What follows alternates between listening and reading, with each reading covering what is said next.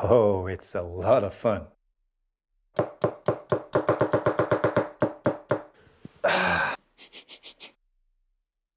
No problem.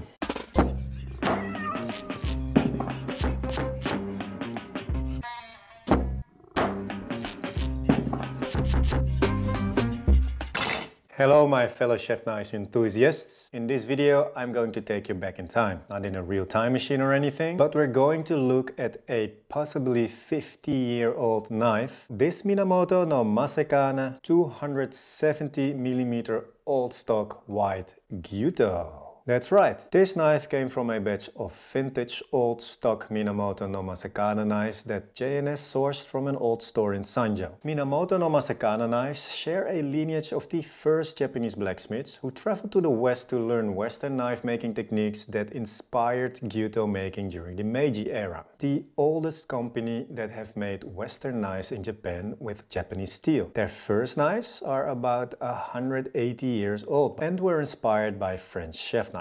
These knives are no longer in production. I also bought these other two vintage knives at J&S, a 330mm and a 360mm Gyuto.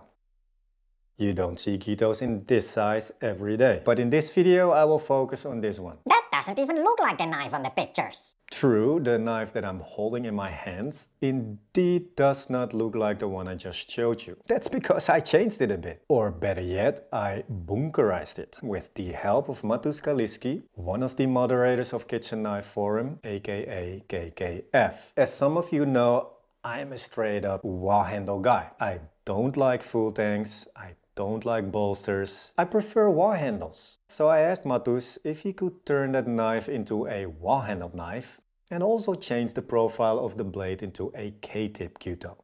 We were at the J&S workshop at the time, so we had all the tools needed at hand and Matus was so kind to do so. So thanks again for that, Matus. Your efforts are much appreciated.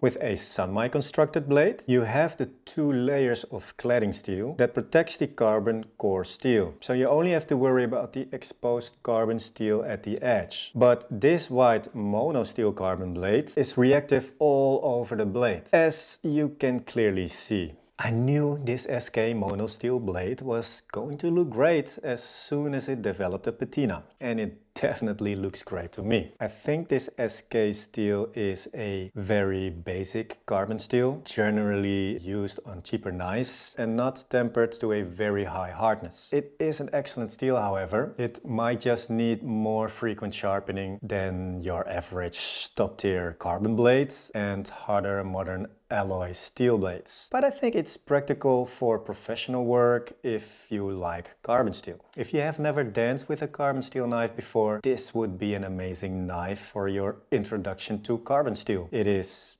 inexpensive, or at least it doesn't break the bank. You get to see the development of a patina on a larger surface, which is really cool to me. But enough with the talking, let's see this baby in action.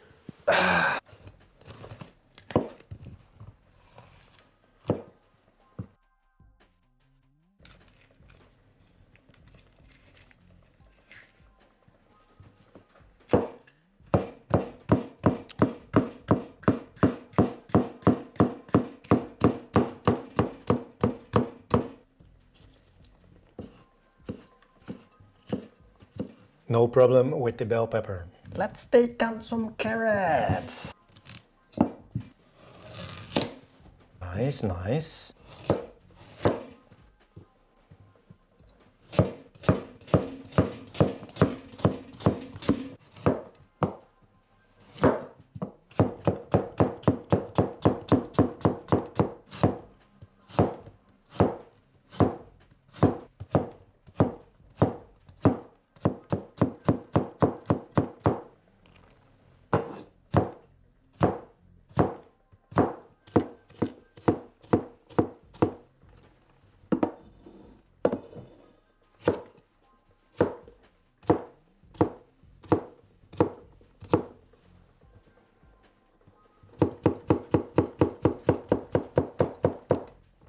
The carrot is also no problem with this bunkarized Gyuto.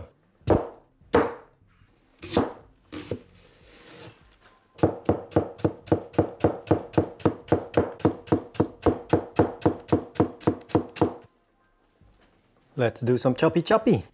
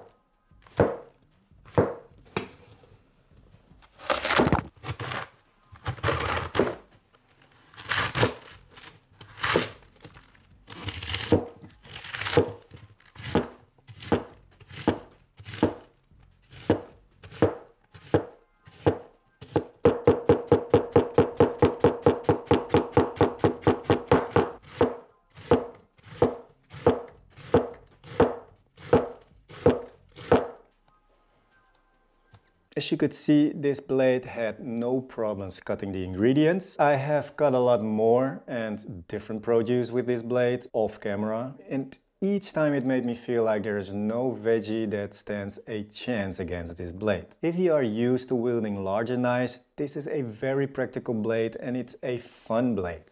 Oh, it's a lot of fun. But to some it's a frightening blade. I showed this blade to Jules from Jules Cooking and I could see in his eyes that he was like, "What the F, dude? I don't want to bump into you in a dark alley if you are carrying that knife on you." Well, Jules, that makes two of us. I also wouldn't want to bump into me in the dark alley, with or without this knife. But yeah, I am very happy that I scored one of these blades, just for its historic value and sentiment. Again, these knives are not produced anymore, so if you're looking for a vintage knife from way back into time, go forth and snag one of these before they're all gone for good.